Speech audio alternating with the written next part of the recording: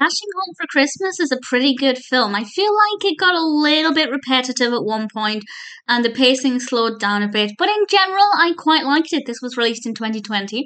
It's directed by Amy Force and written by Timothy Kuryak, and it stars Paniz Zade as Emily and Adrian Spencer as Simon. And Emily is trying to get home for the holidays, and at every turn, something goes wrong, mostly related to the weather, and it's a race against the clock for her to get home in time for Christmas and also in time for her sister to have her baby, who's basically any day away from going into labour.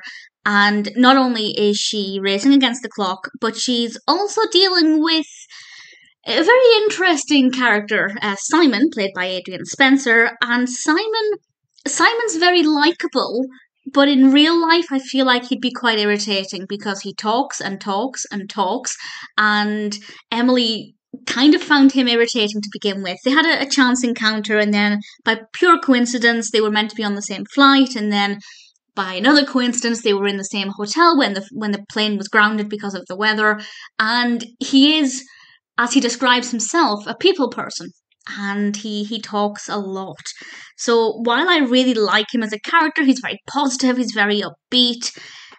In real life, I think I find him very irritating. But in the film, I really like the character.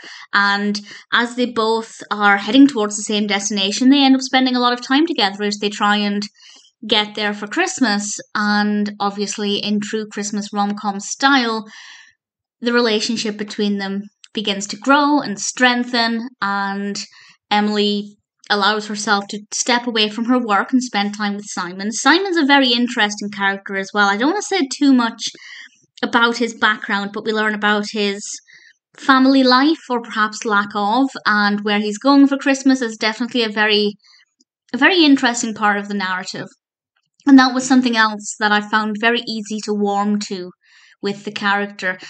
So in the film, I think Simon's a really great character. Emily's likeable as well. There's nothing unlikable about her. She's maybe a little bit standoffish to begin with, but I completely understand why. She's in a rush, everything's going wrong, she's very stressed. I think she had a very believable response, and in fact, throughout the whole film, I feel like everybody's actions and the way they responded to the different situations that they were faced with was very, very believable. It's also quite a festive film. We have obviously very festive weather, Christmas music. It's a good film. I don't know if it's the most Christmassy I've seen this year. In fact, it isn't. But there's enough Christmas in it that I'm happy for it to be called a Christmas film.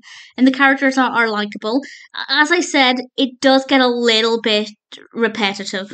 And I feel like even though we were technically moving forward with the narrative, I felt like we were just kind of going around in circles, and it maybe became a little bit too unbelievable at times, and I didn't feel like we were going in the right direction.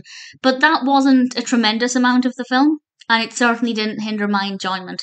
So yeah, the pacing could be a little bit better, kind of towards the middle of the film, a little bit after that, but other than that, I really liked it. Dashing Home for Christmas is a decent film with some likeable characters, a good amount of Christmas in it. And if you're looking for a Christmas film that you haven't seen, then I'd say it's worth watching. I certainly didn't mind it.